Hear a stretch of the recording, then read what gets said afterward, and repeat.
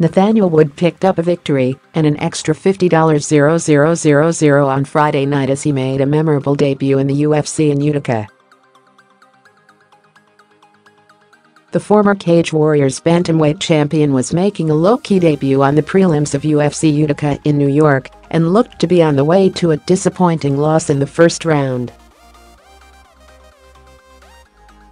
Wood was taking on veteran Johnny Eduardo and took some serious damage on the feet towards the end of the first round.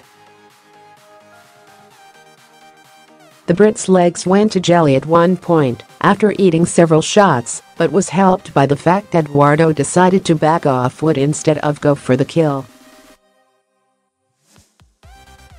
Blood was pouring from Wood's nose, and his left eye was severely swollen by the time he stood up for the second round.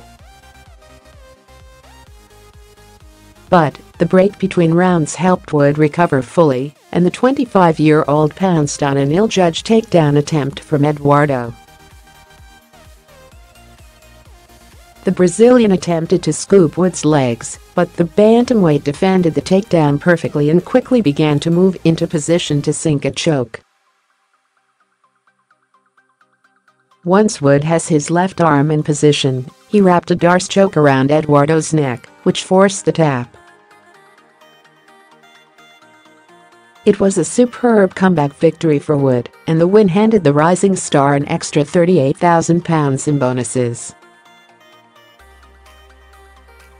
Wood has a reputation for getting into wars and proudly showed off his battle scars the next day. "Johnny's a veteran of boxing. I knew this would be my toughest fight to date," Wood said after the fight. "I felt the pressure of debuting in the UFC, but I was confident.